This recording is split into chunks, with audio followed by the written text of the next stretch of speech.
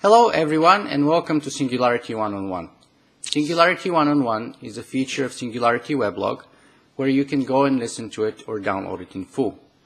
As you may already know, my name is Nicola, aka Socrates, and as always I will be the man with the questions. Today I'm very privileged to have Kevin Warwick as my guest with the answers. Kevin is a professor of cybernetics at the University of Reading, England, where he carries out research in artificial intelligence, robotics, and cyborgs. Kevin is best known, however, for his pioneering experiments involving a neurosurgical implantation into the median nerves of his left arm to link his nervous system directly to a computer, and also with the first purely electronic direct communication between the nervous systems of two humans. So, hi Kevin, and welcome to Singularity One-on-One. Hi Nicola, good to be back. Good to speak with you again. Excellent, Kevin. It's been 7 or 8 months since our last conversation, and I have to say that during that time our podcast has come to top 2 of my podcasts. You mean it's not number 1? This is terrible. It's not number 1 just yet, and that's among one of the reasons that I invited you back here, because number 1 was the one with Aubrey de Grey. Oh, yeah. And I thought that yours was at least as good and perhaps a little more funny too. So this is our chance to do better. Well, you didn't need to do Aubrey's just yet because he's going to live forever anyway. So you could have waited a couple of 100 years and no. He's a great guy and a little bit crazy, but really good fun. Yeah. Well, but aren't we all crazy? I mean, that's very much said about yourself too.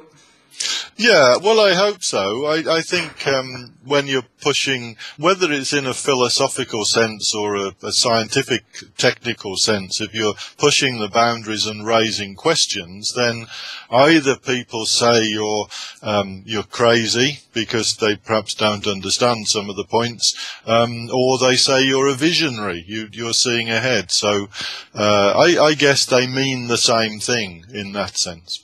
And I mean, this has been said for pretty much all pioneers in all fields. I mean, Captain Scott, Captain Cook, Einstein, you name it. Most of those famous geniuses were called crazies too at the same time. And there's even, I think, quite a lot of Amazon forest destroyed in investigating the links between craziness and genius.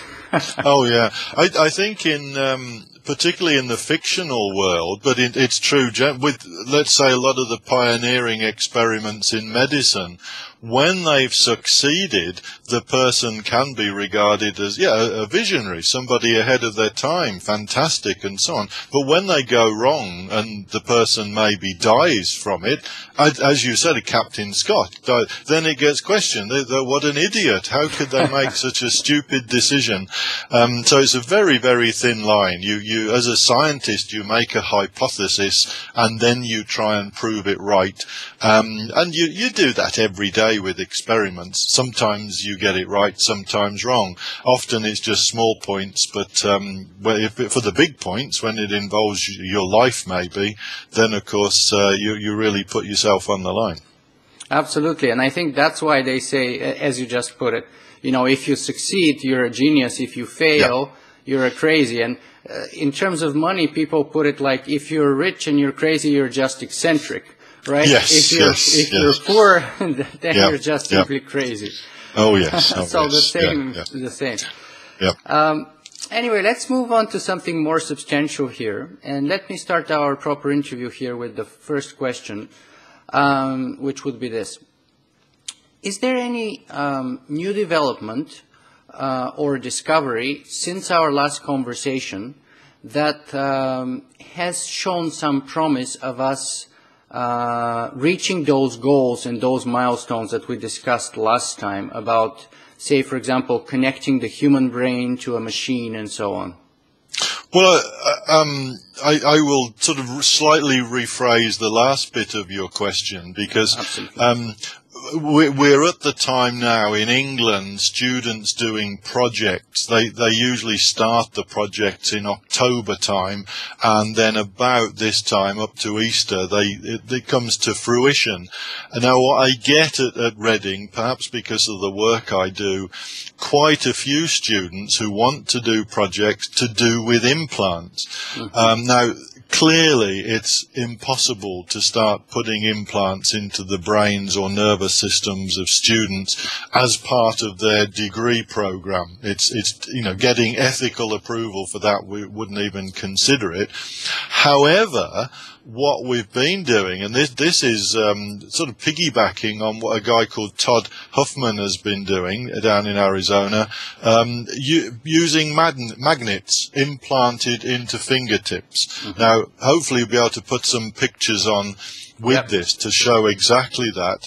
And what they'll show is Jawesh, who's the first of the students. He's had two magnets, very small magnets, implanted in fingertips of his left hand, and you see in one picture x-rays of the magnets in his fingertips. What we do is put small coils of wire around the finger with the magnet in place, and then link the coil of wire up to a current source that changes. Now, the current source then changes dependent on another sensory input, and in the images you'll see Jawesh wearing ultrasonics, so sonar sensors on a baseball cap, which are connected to the coil of wire.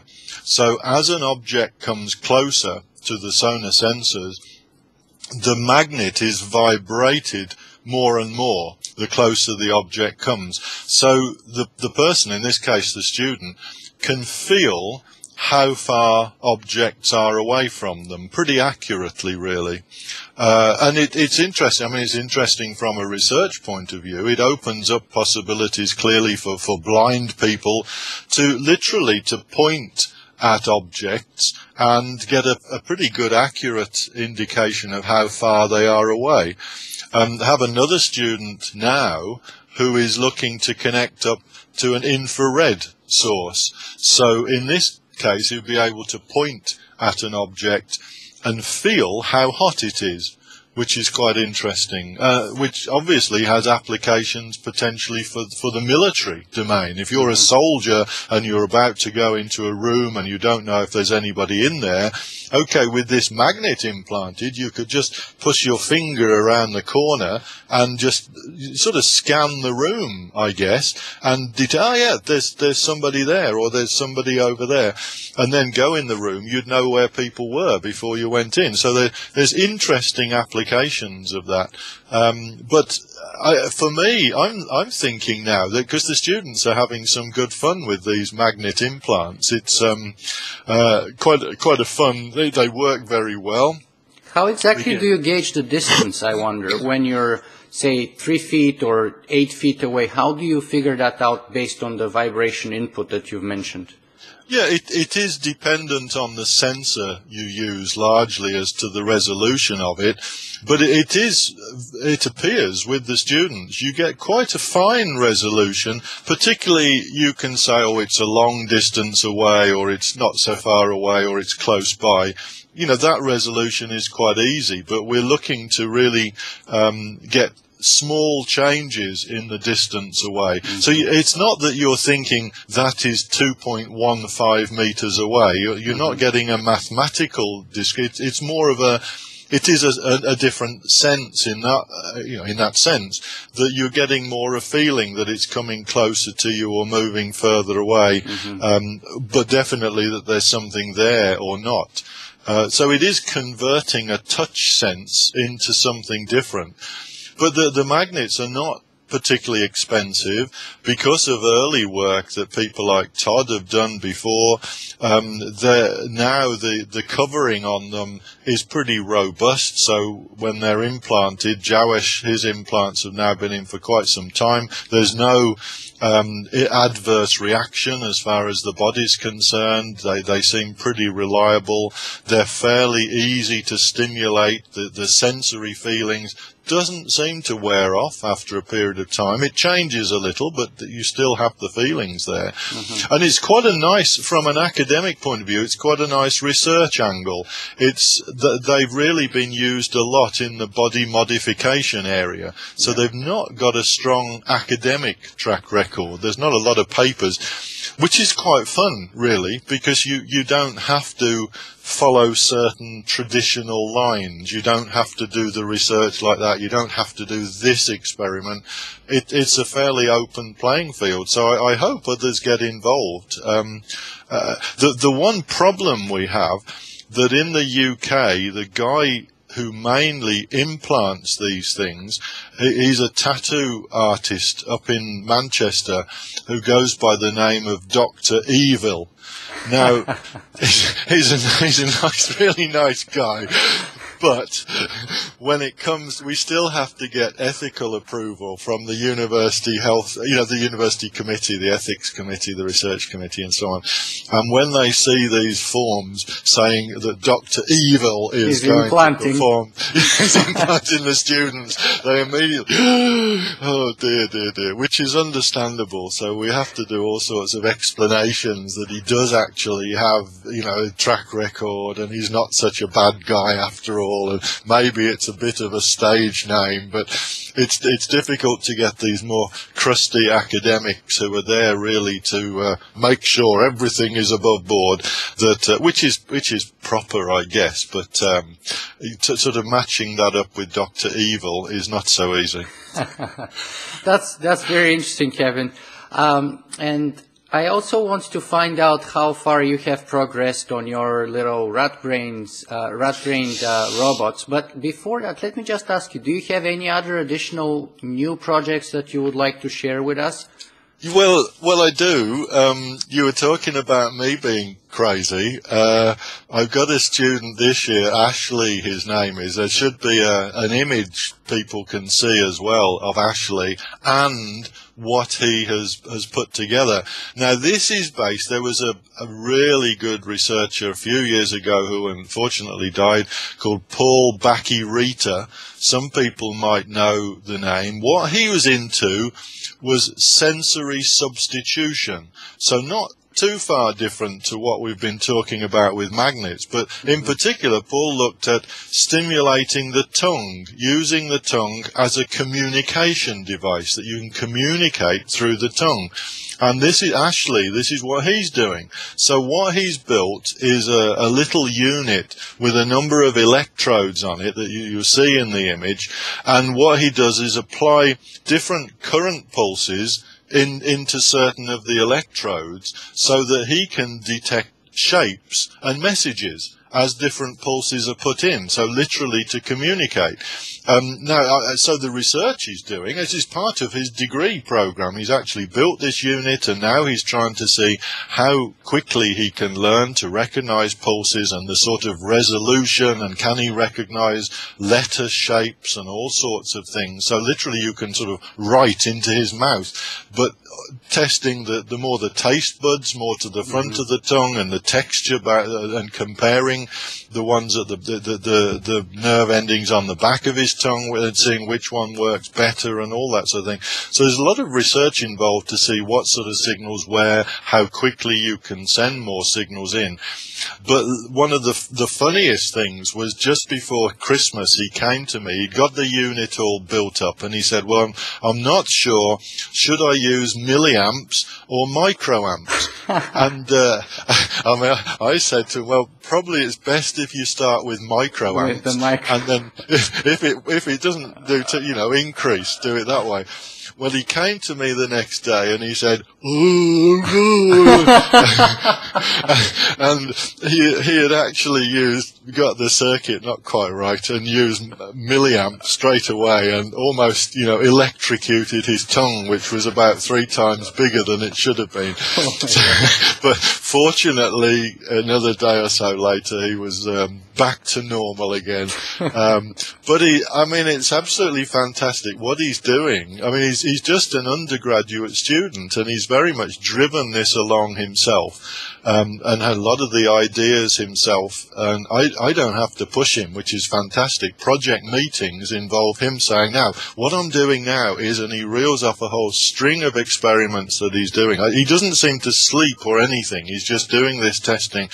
And it really is research work. You know, we're already writing an academic paper for a journal on what he's doing, which is absolutely fantastic. He's just doing his bachelor's degree, wow, which for me is absolutely amazing. So, but it's great to be able to working with these sort of people means that I tag my name on the end of a paper when really somebody like this has done all the work and everything, and I just change a few of the letters in the paper and I'm associated with it in some way. So it's absolutely, I really enjoy it. You know, some people say they get older and they get bored with the job, and I hope Aubrey is right and we live till we're about 600 or more, because if there's students like this around, then I can't wait for next year's crowd. You know, life's a whiz. You know, it's fantastic. So depending from the point of view, you're surrounding yourself either with pioneers or with crazies.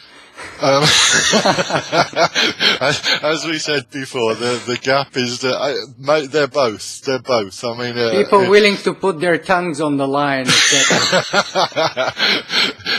He certainly does. I mean, I never know from week to week, you know, whether he opens his mouth, whether he's going to be able to talk, or whether he'll come out with, whether he's put amps into his tongue instead, and now he's blown himself up or something like that. So, well, during our last interview, your major message was you have to take risks to be part of the future. So I guess both you and your students are. I mean, that is true. Science can be so much fun, and some people say, oh, it's boring because they're looking at equations and things like that, and it looks science. It's great. It's really good. And you when you're doing things like these are undergraduates, but we're finding out things that we don't know. I mean, generally, society doesn't know. You know, can you communicate via a tongue? Can you feel body heat over a distance in your finger when you point at something? I mean, it's great to have the opportunity to try these things out, and that students want to try them out is absolutely brilliant. I mean, it really makes life. I get up in the morning and I can't wait to get into the place here and see what's going on. It's wonderful. Fantastic. I'm just wondering, because I remember maybe at some point last year I published a video of the BBC showing some research about blind people trying to see with their tongue too. So I wonder if your undergraduate student has any connection to that research, or is he following it, or? No. I mean, this is something different. I mean, to be honest, that one links very closely with perhaps more with the magnet implants, because what's happening there is people, if I understand right, is making a clicking type thing with their tongue to get some echoes back from that, because their hearing is quite acute, and they can get a sort of an ultrasonic sense, an echo location, a bit like a dolphin does. Or a bat. Or a bat. Exactly that. Yeah, what it does show is that humans, I mean, in that case, the blind people that are skillful in making the noise, humans their brains can adapt to understand that the clicking and how quickly it comes back indicates distance. Mm-hmm. So you're converting something into a sense of distance. Mm-hmm. And that's what we're doing with the magnets and the ultrasonics, as you see, but with a bit of technology thrown in. But it really is changing a feeling sense into a distant sense. What you feel depends directly on how far an object is away. And I mean, it does show our brains are very plastic, very adaptive, all sorts Amazing. of things we could do. I mean, you're saying amazing. I think the clicking for the blind people is amazing itself. But how much more could we do? We really are restricted in how we are as humans, and could extend all sorts of abilities. We can push our brains. Mm-hmm. So let me put our conversation a little bit in more personal terms here.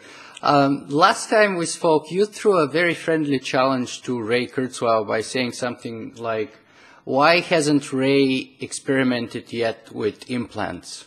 Yes. Right? Well, let me ask you this. It's been 8 or 9 years. I think it was in 2002 when you last experimented directly with implants.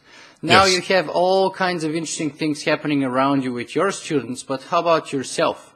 Are you willing to watch others have all the fun, or are you willing to... The simple answer is no. I have to say at the moment, the students with magnets are having a lot of fun and they're getting some good results. And it's not a particularly invasive procedure, even if it is Dr. Evil, which again is a bit of fun. But I really do fancy having a go for that. So I may well this summer follow the line of the students and, for a year or two, try that one. I suspect a lot of other people will, because we're getting some very, very good results. And I'm quite jealous when the students say, yes, I feel that's closer, or, oh, no, that's not so good. And we're looking to try again with several students to try and link their senses together to communicate, sort of finger to finger, literally one sending a signal and then the other sends it back again. What is that thing on I can't remember where you get the fingers joining together, but to communicate in terms of a touch sense, literally a telegraphic system to communicate finger to finger. And I would love to experience that. And the only way I'm going to experience is it if I get a magnet implanted. So I'll definitely go for that, I think, probably this summer. As for the neural implant, which is the big one, it's still very much on the cards, but we still have a bit more to do with it. So I'm finding the exact position and so on. I'm still not quite ready for that. And I'm still quite young. I've just turned... You mean that if you get it wrong, it's not going to be a swollen tongue? Well, that's the problem with it, yeah. No, seriously. I mean, I put 60 as the sort of age. I may look 21, but I'm actually 57, which means it's still about 3 years away. And I put that as the age because, yes, if you get it wrong, I mean, it's serious times. And but having lived 60 years, then okay, it's been a good time anyway. So, but I don't want to not do it, if you see what I mean. So it's sort of minimizing the risk more than anything else by being older, if you see the logic in that. I see the logic. I just suggested you might want to wait even a little longer, because imagine if Aubrey and Ray are right in their predictions that we might be able to live to 1,000 years, then the 60 cutoff point would not make sense. No, I mean, it is still a baby, really, isn't it? Yeah, when you're 60, you're just embarking on life. It's just the start. I really hope they are right. Yeah. So do I. But it is amazing, though. I mean, some of Aubrey's statistics are incredible, and the whole concept at the moment that every 10 years the average life expectancy increases by 2 years, which means that every 10 minutes you live, you've only actually used up 8 minutes. 8, yeah. You've sort of gained you've got 2 minutes free, as it were, which is incredible. And that's accelerating too. Yeah, is it getting more and more? Absolutely, Brilliant. Yeah. So, and of course, if we manage to get 10 minutes and the life expectancy, 10 years life expectancy increases by 11 years, then we're all living forever. Yeah. So. Yeah, and actually, just because I actually spoke with him yesterday again for my second interview, and his estimate was 1,000 rather than 600, and the reason for that was because he said that at the current rate of other accidental deaths, say when being run from a truck or something like that, when you're outside biking on your bicycle. Or electrocuting your tongue. Even if you're healthy enough, there could be other factors which could, sort of take you down. But yes. Of course, that assumes that rate would not change in the future, which is not a very reasonable assumption, because perhaps as we improve traffic safety and regulations and stuff, those deaths would also decrease, right? Yeah. I mean, one question, I don't know whether you asked, Aubrey, but because life expectancy, I mean, it's great from an individual perspective, but it does change social issues. Yeah. I mean, already I feel that as we're living longer, so the standard form of a lifetime marriage to another person is sort of, it's not the normal concept now. Whereas you were married for 30 or 40 years and that was it, and you died. Now you're married for 30 or 40 years, you've still got quite a long life to go, and I think there are many, many more divorces now. People change, so it might be we just have to accept, if you're going to live to your 600, that you are maybe married for 20 years and then you move on. You just, okay, that's it, bye-bye, or you get an opt-out clause. Or you have to renew your vows every 50 or 100 years. Something like that. Yeah. Things like that, relationships and agreements that are being sort of more lifelong agreements. I think when life is a different length, 600, 1,000 years, probably need to question all those sort of things, really. But I'm not sure what Aubrey thinks about that. But anyway, there we go. That's another day. Okay, let me see. Let's go back to your rat-brained robots.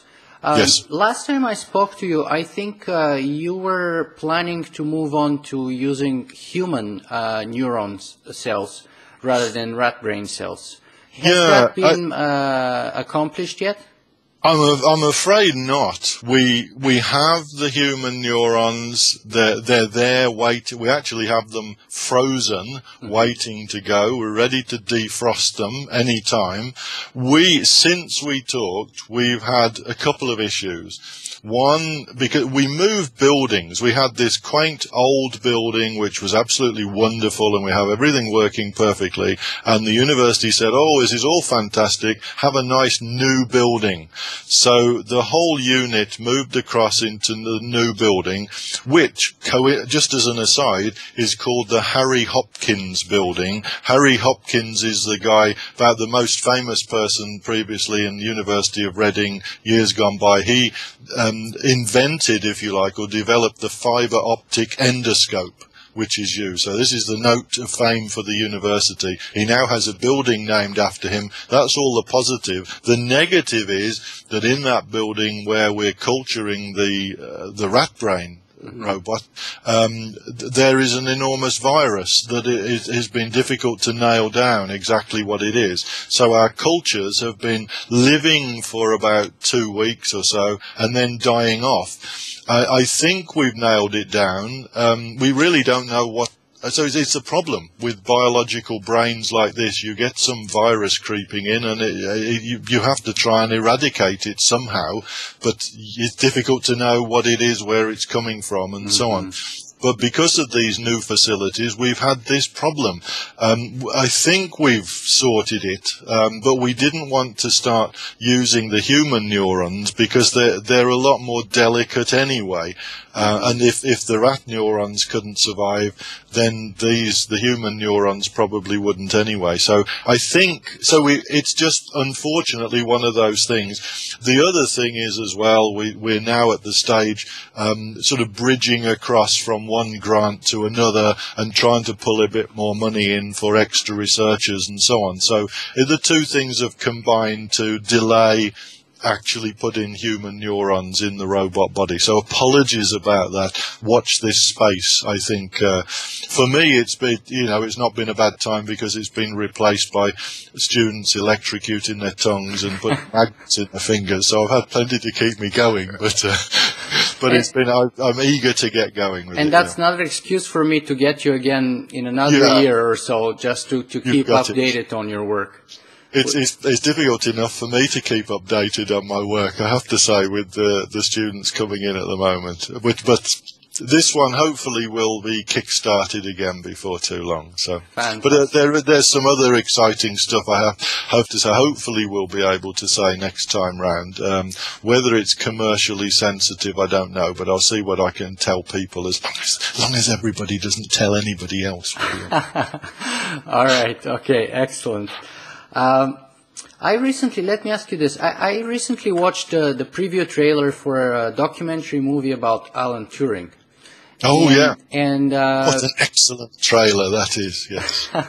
You have a very prominent space there for, I don't know, however long time in the trailer. You say that, in your opinion, Turing is number one in terms of genius, even greater than Einstein and Newton.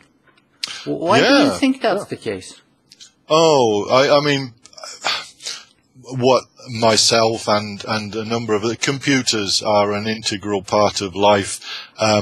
His predictions, what he was able to do, and in terms of philosophy as well, back in 1950, were absolutely incredible. His views on what he conceived as the Turing Test, when he did, with the technology that was available at that time, is mind-blowing. I mean, he was years ahead of the technology appearing.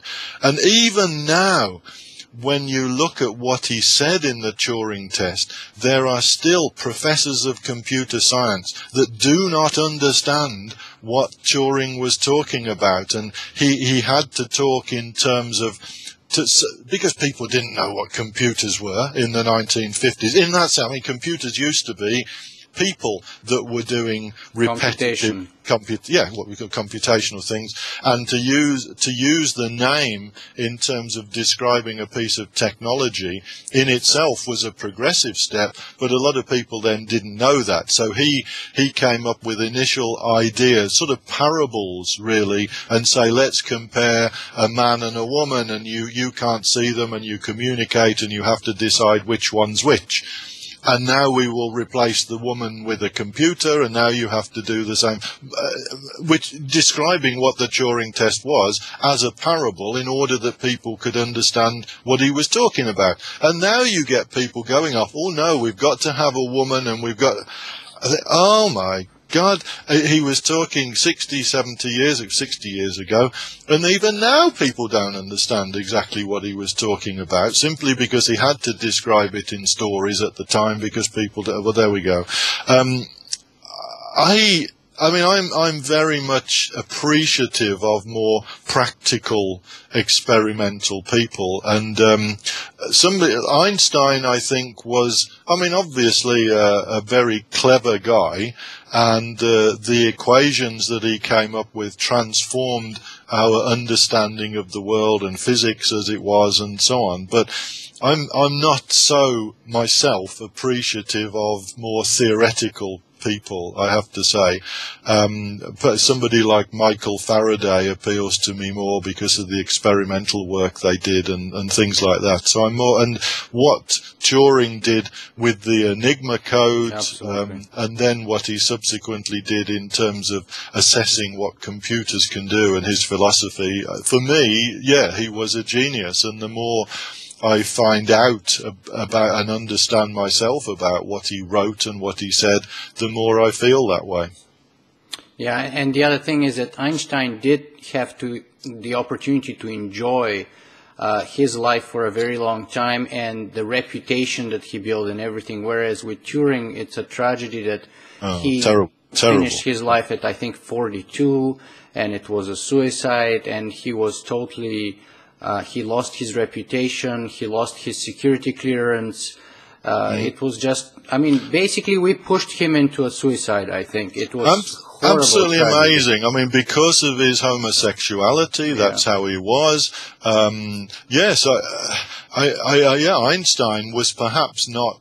I mean, he received plaudits. He obviously won the Nobel Prize. I mean, he also had his enemies. in the scientific community, particularly the academic community, but I guess that goes with the territory. If you're that sort of person, you're going to have people that disagree strongly. I mean, don't get me wrong, I'm not saying he was a terrible guy or anything like that, but he is by many people regarded as one of, if not the top scientist in the last 100, 200 years. Well, he's okay, yes. But Turing, I personally regard a lot more highly because of what he did and his almost not premonitions, but the very accurate predictions as to the possibilities with computers, as where they would go and what they would turn out. The one area as far as computers are concerned, that he didn't quite put his nail into, as it were,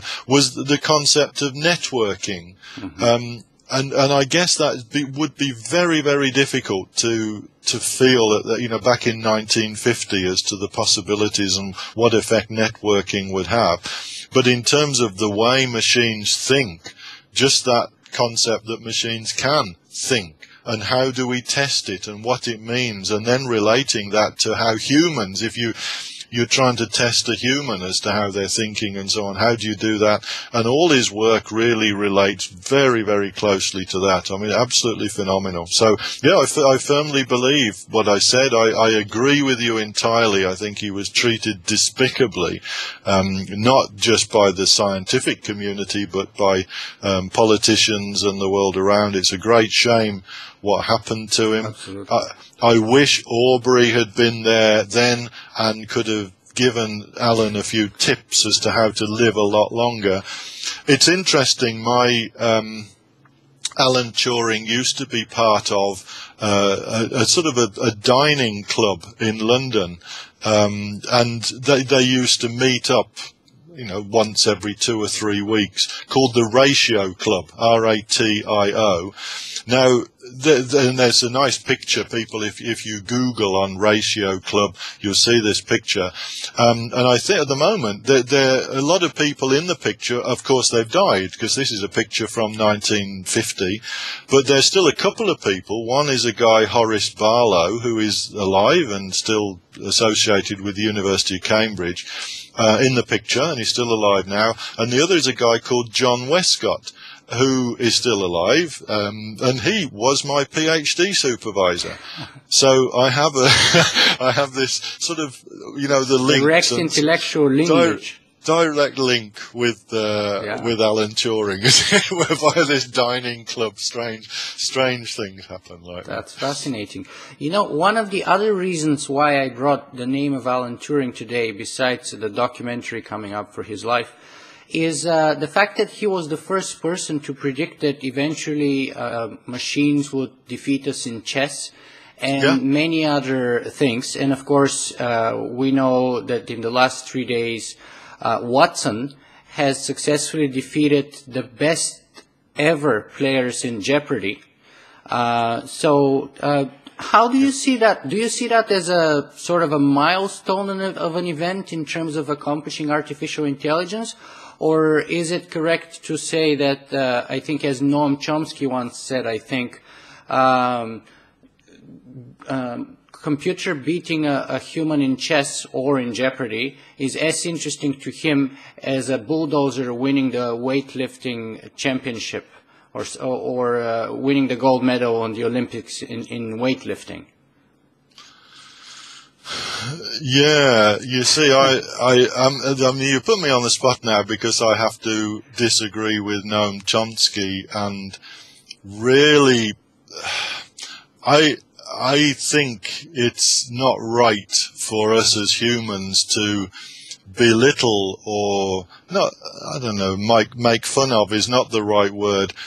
Other creatures to start with. If we look at a cow or a monkey and say, oh, it's stupid, it does, simply because it's not doing things exactly the way we humans do it. It doesn't understand, or because it's not doing it exactly the same way. And when we're looking at machines, computers, we really have to be careful as to what we're saying. And what Chomsky says there, I'm afraid I don't regard that very highly at all. I mean, he's a very clever person, but not in this instance.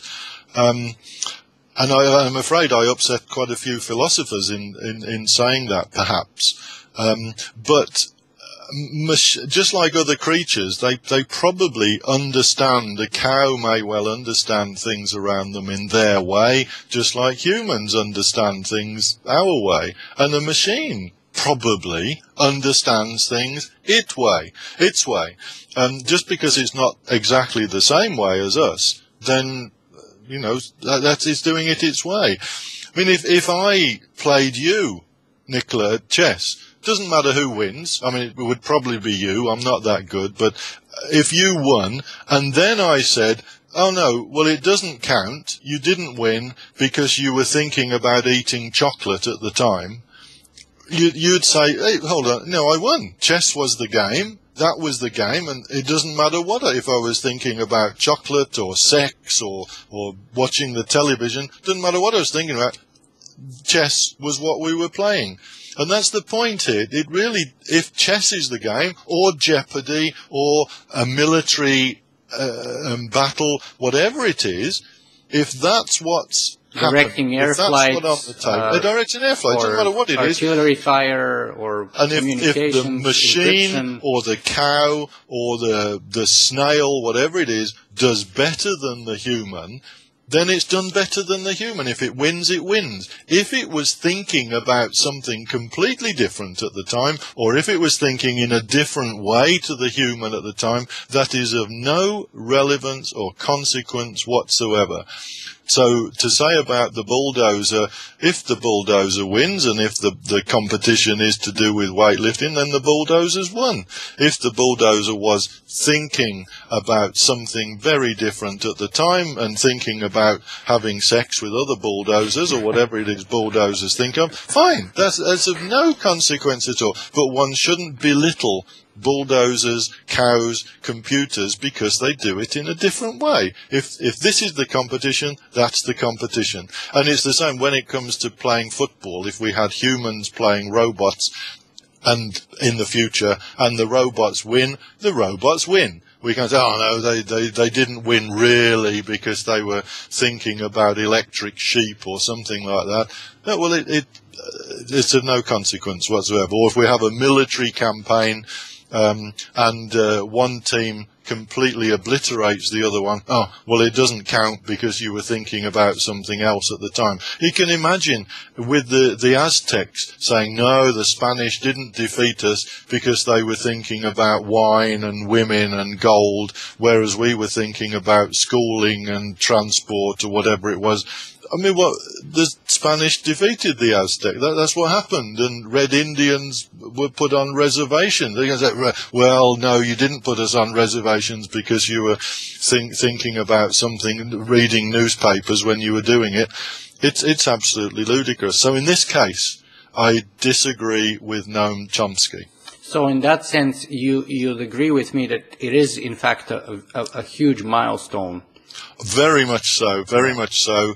And yes, there are lots of milestones. The Turing Test, which I think, it's not such an easy one to say a machine has passed it. But it might be the next one on the road, I think. I mean, chess was first, now we're looking at Jeopardy, and maybe in another 10 or so years, maybe 15, even if it's 20, I think that's the next thing that I can see on the road. I don't think it'll be that long away. I mean, you think it's even faster? I think it's even sooner. It's a case of doing it. I mean, we don't really get that many competitions where the Turing test can be passed, because you need Turing. The way he stipulated it is a bit awkward, I have to say. I mean, I think he was careful with his words. But he used words and said, like, the average interrogator being fooled so many % of the time, etc., etc. Which is arbitrary, of course, because it's a bit arbitrary. Is 30% sufficient? Do we need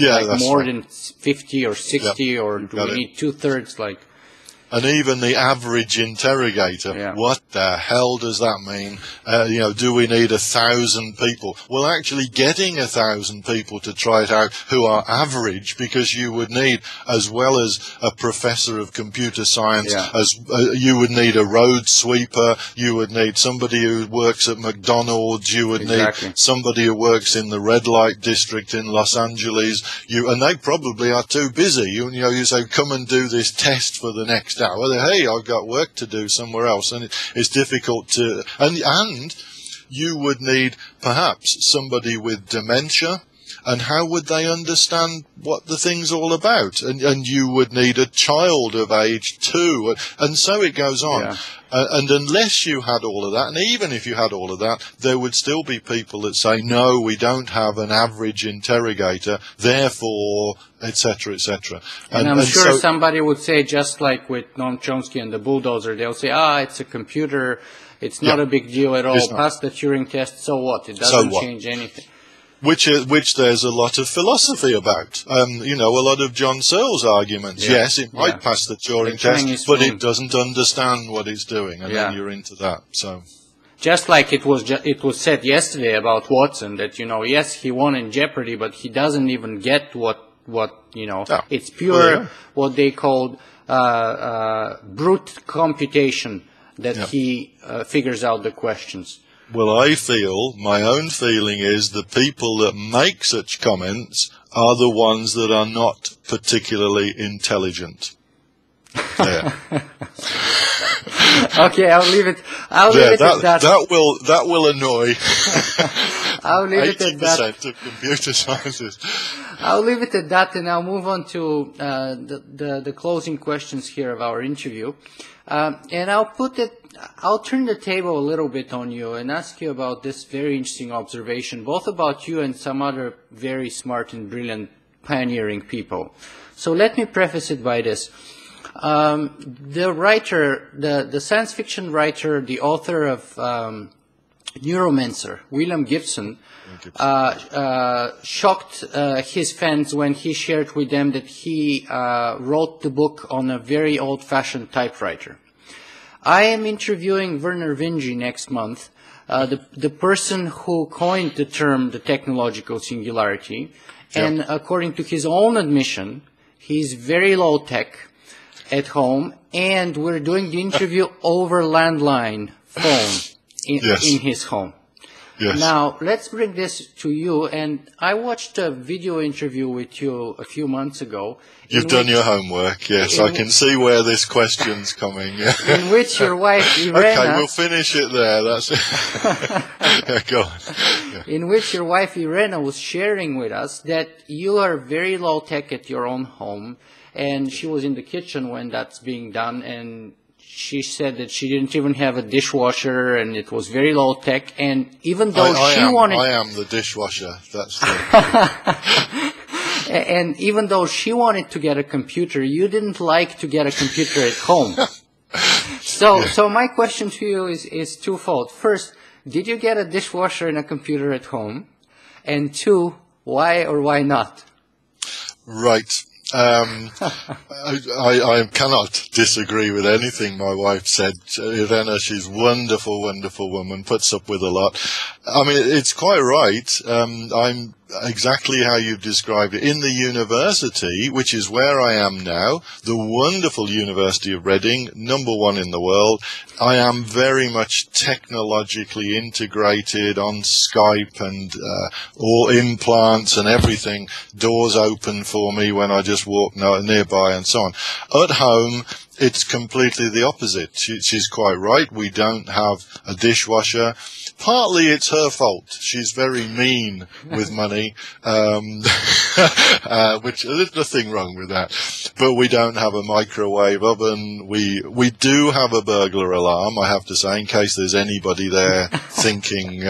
It's a very powerful one. Immediately. What are they going to come for if you don't have a computer and this one, not even a microwave? Absolutely nothing. No, they could pinch the door and that's about it. There's nothing there. So we are very, but I have to say, a good friend of mine, Charles Shanorigan, he gave me a laptop laptop, which we now have at home. So we are connected, we're on Wi-Fi, largely through my wife's insistence, and I have to say it means that now I don't get so much downtime, because at home people know I can, and so they're sending emails all hours of the day and things like that, and of course you have to answer emails within a few seconds of them arriving, so I never rest. I don't sleep anymore since having the computer, but we are even with the computer we're still fairly low tech at home, and long may it be so. Yeah. How do you explain this paradox, though? I mean, like, isn't that strange that all those people, you, Werner Vinge, William Gibson, and a number of others, have such a paradoxical disconnect between their professional work and their personal life? Well, I don't know that I have a professional work and personal life. My life is just all one thing, as it were. So it's really sort of time sharing. I mean, I don't really, to be honest, don't tell the university, but I mean, I absolutely love doing what I do, and if they pay me for it, hey, I'm not going to stop them, you know. So I see it as my personal life, and somebody's paying me to have fun and enjoy. So great. So please don't broadcast that. I just see it as a personal life, but I mean, I've always felt that with implants, like the implant that I had last, it's a bit like Keanu Reeves in The Matrix. He could sort of plug in and plug out, and in this case, I plugged in and had my nervous system connected on the internet and all sorts of stuff, which was great fun. It was quite scary, but it's also you are really connected, and therefore to be really unconnected at times, to unplug myself and unwind and not be linked up, also is important. For me anyway.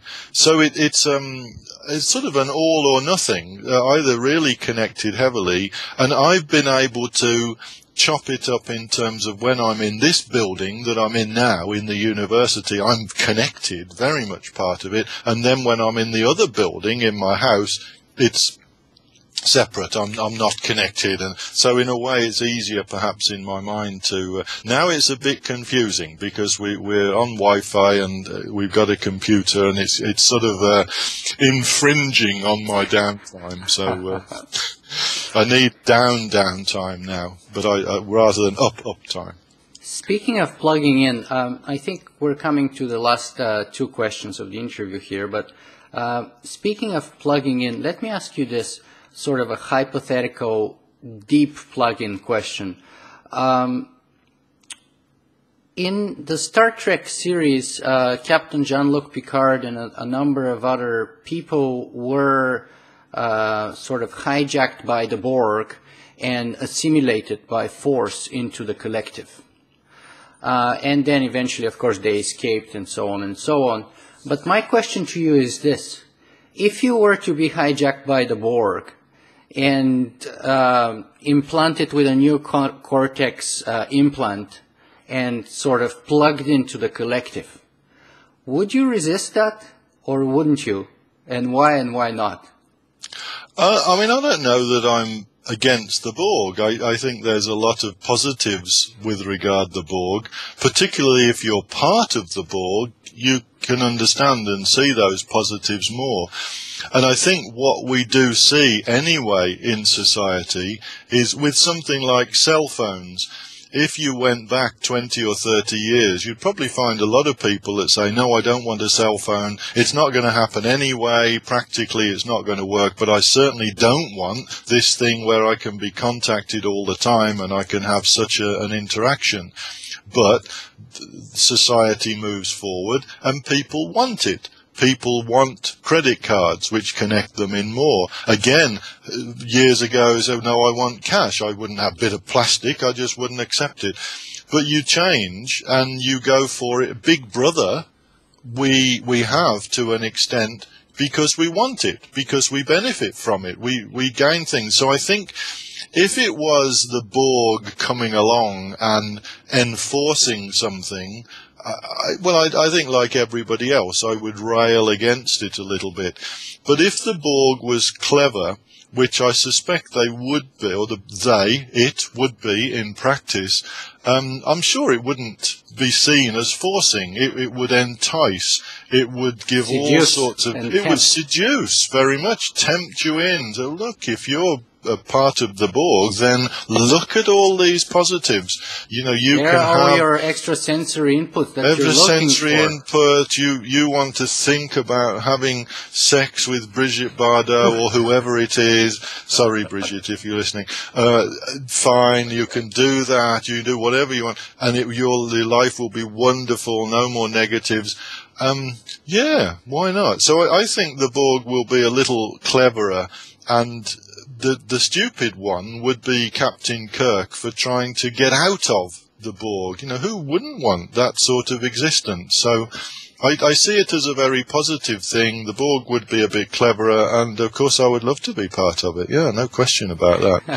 I thought Maybe I would still want a little bit of downtime. I mean, whether it's all or nothing, that's a tough cookie. I mean, if you could have sort of 90% Borg and then 10% you just go and chill out. But that's the whole problem, you see. Once you're plugged in, there's no unplugging. Oh yeah. But it doesn't mean. I mean, it's like having a credit card. You use it when you want to. It's like having a cell phone, and if you can still use it when you want to, but there's pressures on being connected all the time, or the same with email and things like that. So it depends how much. Even if you're part of the Borg, do you have the ability to pull back a little bit or not be so connected? I mean, technical questions. Captain Kirk should have asked those. It probably would have made it awkward for the program, though. All right, very much. Thank you very much, Kevin. Let's close our interview with your message that you would like to send out to all of our listeners. Last time your message was, you have to take risks to be part of the future. Would you like to enhance or supplement that message in any way today, or would you like to send out a second one? Yeah, I mean, I would. Science is fun. Experimentation is fun. You can have a bit of a laugh with it as well and enjoy it. It is serious at times, but it can be fun as well. And it would be nice, even if people are not naturally scientists, it doesn't mean they can't join in and experiment and have a bit of fun. And so I would say, not just to Ray to get involved, but for other people, join in if you want to.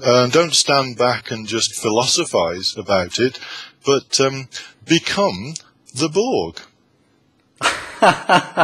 Wow, that's fantastic. Okay, thank you. That's I am one of those who are very interested and who are very much just philosophizing and who has never done any implants. Well, there we go, Nicola. Be the Borg. Yeah, and I admit I have a lot more resistance than you do, actually. So it would take a lot more courage, and in my case, the early adopters risk that we discussed in the previous interview is something which really pushes me away. I want to make sure it works for you guys, and then I'll consider the risks. You almost went along with it. You almost said, "Okay, I will," but no, you're very, very, very politically. I will email you. If I've got your email, yes. I will email you a few slides that fit with what the students are doing. Absolutely, so I would put all the links and all the pictures up. Brilliant. So thank you very much for your interview, Kevin. Cheers, Nicola. Good speaking with you. See you again in a few months' time, and we should keep this going every 6 months or so for the next 600 years. So we make a date. Yeah. Absolutely, and then we can reconsider our relationship. Yeah, and if we don't if we don't make it for that long, we will complain to Aubrey and say, "You were wrong, guy. You got it wrong." Absolutely. Cheers. Thank you, Kevin.